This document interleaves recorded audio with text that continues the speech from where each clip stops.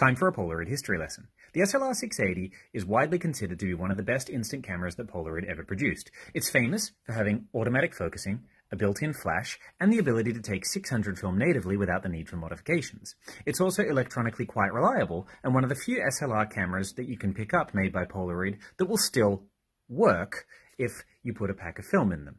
However, what a lot of people don't realize is that if you are using one of these things unrefurbished, you are playing with fire and effectively have a ticking time bomb. The reason being is that Polaroid SLR680s were produced during a period of Polaroid's manufacturing where cost reduction was the order of the day. These things were made using ever cheaper components, including poorer quality plastics, poorer quality rubber bushings for the motors, and poorer quality silicon for the mirror that goes along the rear of the bellows panel. This mirror makes up a portion of the viewfinder assembly and is critical in the camera's operation.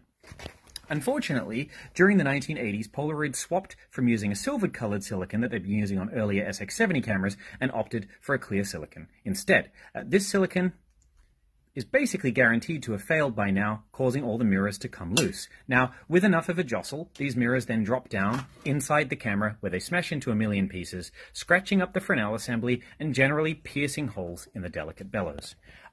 If you are using a camera unrefurbished, I would not recommend it. Send it to a tech like me instead and have it fully overhauled before you use it.